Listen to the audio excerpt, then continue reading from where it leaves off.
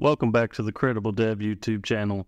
Today I wanted to talk about bottles. I actually thought I'd talked about this before, and I was going back through my videos and everything and realized that I hadn't. And as some of you may know, if you watch some of my previous videos, I don't play a lot of games, but I have played some Battle.net games on Linux, and really that's where my experience ends with gaming on Linux for the most part outside of Xbox Cloud Gaming. But I did install Bottles and tried out Battle.net in it. Previously, I'd done this through Lutris, so I just want to talk a little bit about the experience. And there is a little bit of configuration that's needed to get Battle.net games to work on Bottles, but just wanted to bring that experience to you in case somebody else wants to try this out as well, or have been struggling with getting Battle.net working on Bottles. Hopefully this video will help you out. If you enjoy my videos, enjoy my content, please consider subscribing to my channel and hitting that like button on this video. So I installed Bottles through Flatpak, which I assume that's how most people are installing it. It's pretty simple to install through Flatpak, as most other applications. And like I said, when you try to use Battle.net, there is a little bit of customization that needs to be done. You can see here I have Battle.net running. I have played a game of Battlegrounds on here just to be sure that it was working properly, and it was. The only issue that I had was there was like a cutscene video I hadn't played in a while, and it started to play that cutscene video, and the video didn't look really good, which I didn't really care about personally.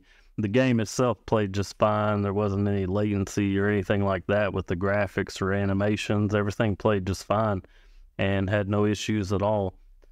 So this can definitely be done on Bottles. I've heard some other people say they had trouble with Battle.net.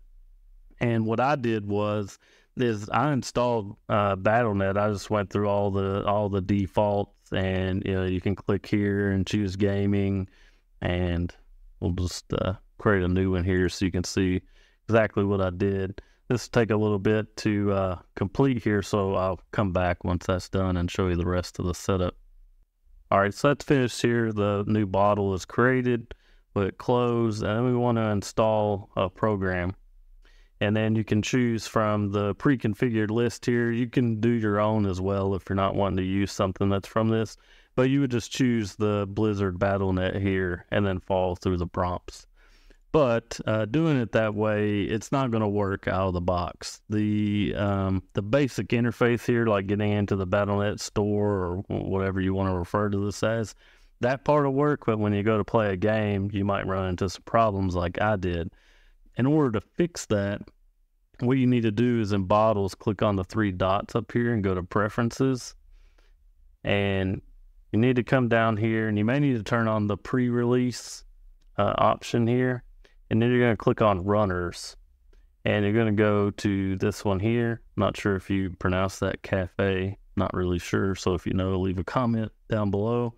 But you're going to click on that one and install the latest one. And then you're going to go back into the bottle that you created. So we'll just go to that one we created a moment ago. And you go into Settings. I believe it's Settings. Scroll up here. Yeah.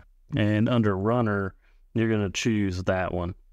And once you do that and you relaunch Battle.net, you're going to be able to play your game just fine. So if you've been trying to do Battle.net on Bottles, that's how you can get it to work, at least from my experience. If you have a different experience, let us know down in the comments below, or maybe you have a different process to doing this. I've used Bottles for some other things, just running typical Windows applications. It's pretty simple, really. I mean, you can click Run Executable, and you can choose executable. Some won't work. Like, for instance, I tried OneDrive because I use OneDrive a lot, and I was curious what the experience would be like with OneDrive. I couldn't get it to work. Whenever you launch the installer, it says that it's running as administrator, and it doesn't like that. And based on the bit of research that I did, it doesn't seem like there's a simple way to get it to run as a user, like a standard user rather than the administrator. So OneDrive wouldn't work. But some other Windows applications, some of them that I'd written myself, those worked perfectly fine. I may have had to install some dependencies like .NET, which you can easily do here when you click on your bottle. You just go to dependencies, and you'll have this list of dependencies here. And of course, if you needed something else, you could download it and then run the executable yourself to install that dependency. So Bottles is really easy to use. They're actually working on some improvements for it. Bottles Next, if you haven't heard about that, it's kind of going to be the next revision, a major revision to Bottles, where they're going to separate the back end of the application that runs the Windows apps and the front end to make them two separate pieces using a server client type of setup. And that's really cool because it could open up a lot of other options. Other platforms would be able to it would make it easier for them to use the Bottles back end that's already built and already, fairly mature. They could tap into that and use that for their use case. And Bottles is used, from my understanding, I don't have a Steam Deck, but from my understanding, Bottles is used on the Steam Deck in some instances, maybe Battle.net specifically.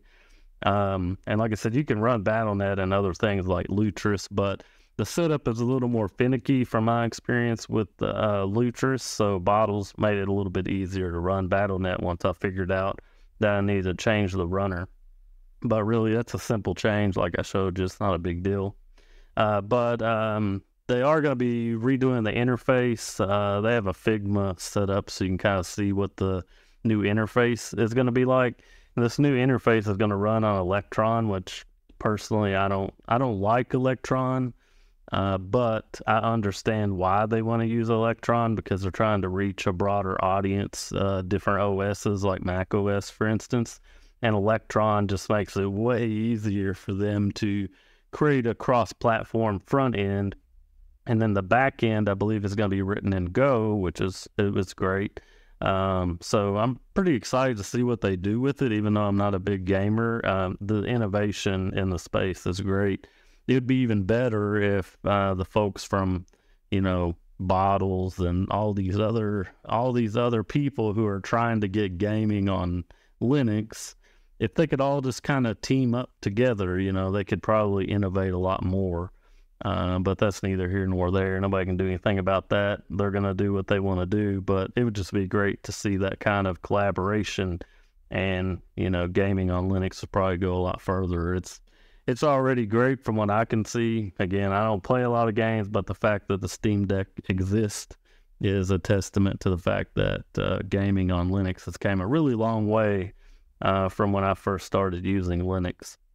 But really, that's all I had for you today. I just wanted to quickly show you Bottles. And I know a lot of people had problems with Battle.net, so I wanted to show you what I've done to get Battle.net working on my machine. So if you enjoyed this video, be sure to hit that like button. Again, consider subscribing to my channel. I really appreciate it. And I hope everybody has a great weekend. See ya.